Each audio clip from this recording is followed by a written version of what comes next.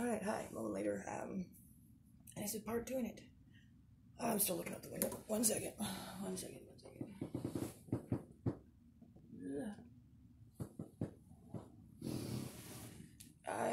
just starting work, and I'm still waiting on, look at my bricks. See my bricks?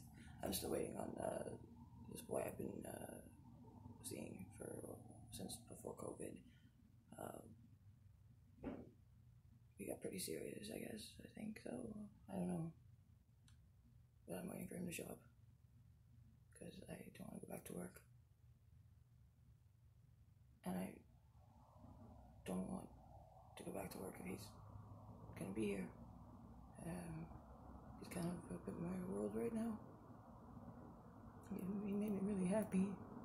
Right now I'm really sad. He just told me he was tired of my shit. I was a headache, and I didn't want to be a headache. I don't want to be a headache to someone I care about. That just sucks. It really does.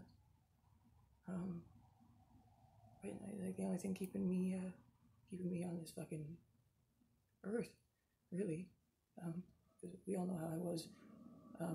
Before that, I was angry. I was upset. I was pretty fucking close to the end of my fucking rope.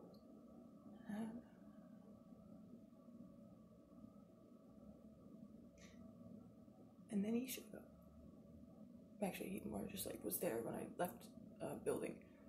How I met this one is kind of funny.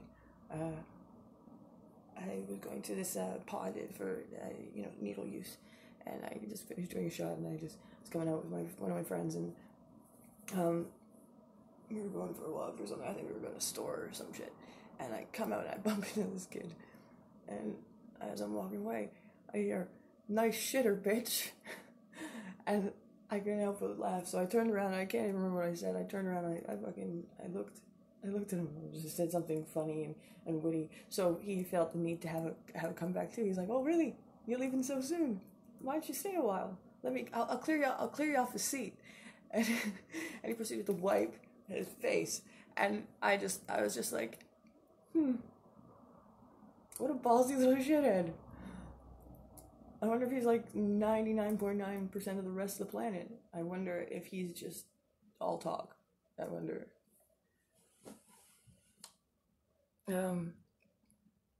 My phone says it's reaching a capture limit, so I'm gonna